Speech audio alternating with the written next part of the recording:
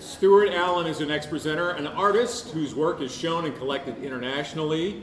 He studied architecture before studio art because a high school guidance counselor convinced him that art school would squander his talents. A father of two, a runner, a sailor, a collector of unusual watches, he once rode his bicycle across the country and is married to a scientist, which he says suits his analytical nature. But he builds kites and furniture, and once, and this is the most important thing, with his father and brother, they built a medieval catapult that launched pumpkins. Please welcome Stuart Allen.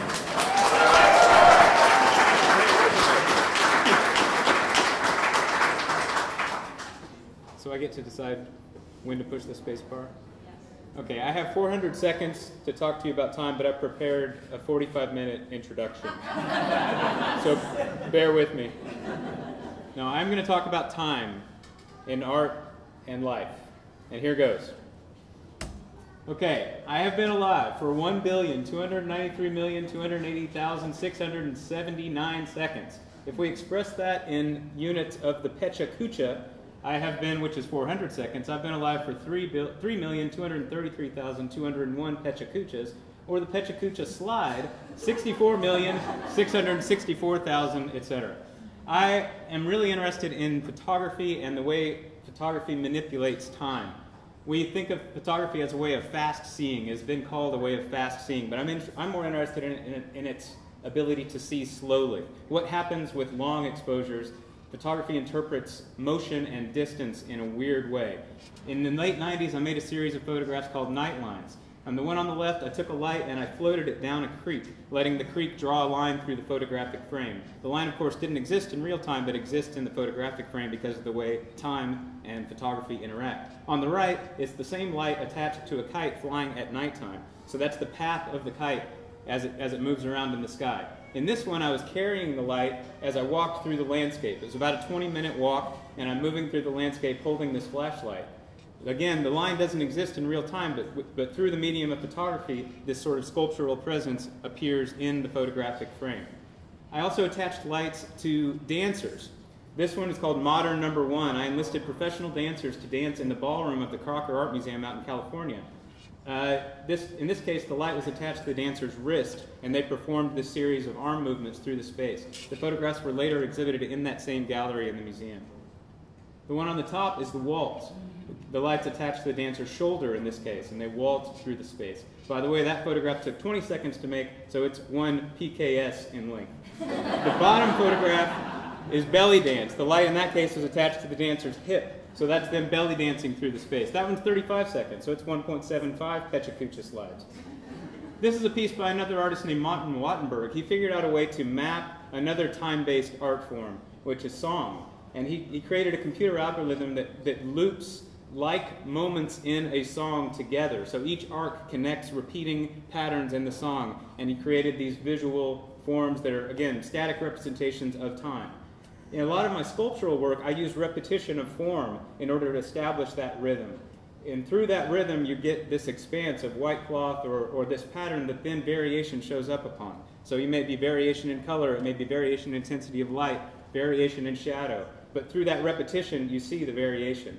In this case, I was interested in compressing time and space. This is a 60-mile, 60-minute photograph. I set a camera up between the front seats of my car, opened up the shutter, and drove for 60 miles. And I'm very interested in the idea that that whole space of 60 miles and 60 minutes is compressed into one two-dimensional photographic frame. This is the 10,000-year clock. It's a project by Stuart Brand that's funded by Jeff Bezos. And these guys are actually building a clock that will keep time for 10,000 years. Every day, it's going to create a unique chime. And the idea is that through the building of this clock, it's a way of thinking about sustainability. Thinking about sustainability through creating this object that has to last for 10,000 years. These are gifts to my children. They're maps of the night sky on the nights that they were born. The one on the top is my daughter. She was born on March 31st, 2004. That makes her 601,837 PechaKuchas old. My son was born on February 23rd. He's 373,125 PechaKuchas old. In order to know your position at sea, you need to know what time it is where you are and what time it is somewhere else.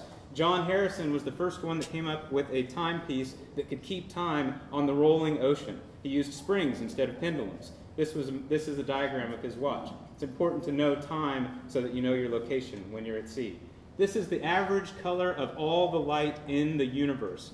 Researchers at Johns Hopkins University sampled 200,000 galaxies. They took all the color from all the light emitted from those galaxies, averaged it, and came up with one color that they called cosmic latte. You can see that over time, the color is getting warmer. This is a piece that I made a couple years ago that is a map of the color of the light as a sunset occurs. In this case, a sunset on April 11th, 2007. Each of the vertical columns is separated by 1 minute in time. So it's a map of the color by minute as you approach the sunset and as the sun goes down below the horizon. This is a piece that I did at SAMA about the same time, and it was also a way of charting the color of the daylight. There's skylights above the Great Hall at SAMA, and there's light that comes in from the front and the rear facades. The large expanses of fabric were designed to show the variation in the color of light coming from above and coming from the front and the back. Whew. This is a piece that I've got down on the Riverwalk of the Museum Reach of the Riverwalk, and it engages motion and time. These are stainless steel panels that have color embedded inside the panel. As you walk by the panels, the changing perspective makes the panels appear to change color. So it's movement through space. This is a similar idea. It was a temporary piece at Art Pace, half-inch acrylic panels that have an animated sequence on the back and a barrier layer on the front. When you walk by them, the dancers appear to move. So it's engaging movement through space and time to create a dynamic object out of a dynamic experience out of a static object. This is a piece that's about breathing and time. It's a kite, a box kite, that encloses 23,891 cubic inches of air, which is the amount of air that I breathe at rest in 1 hour. It's also a functional kite. It's made out of sailcloth and lightweight wood.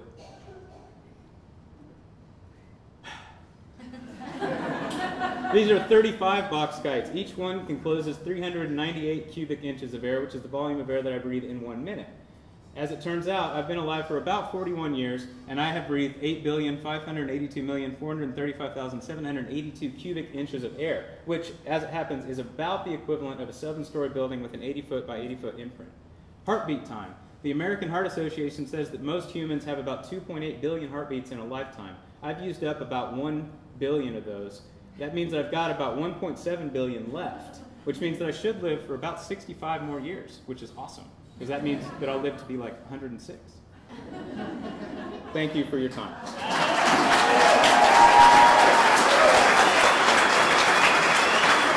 Great. Congratulations.